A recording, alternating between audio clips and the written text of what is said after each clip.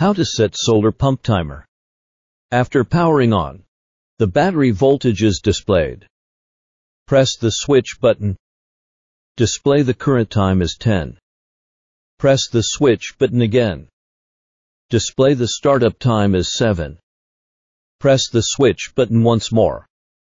Display the shutdown time is 17:30.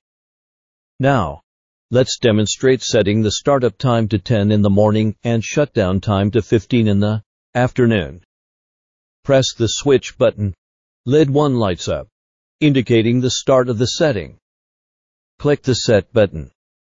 Use the switch up and down buttons to adjust the time to 10 a.m.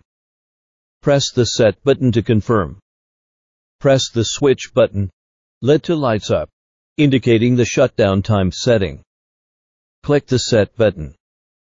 Use the switch up and down buttons to adjust the time to 15. Press the Set button to confirm. Finally, you can verify the settings by pressing the switch button.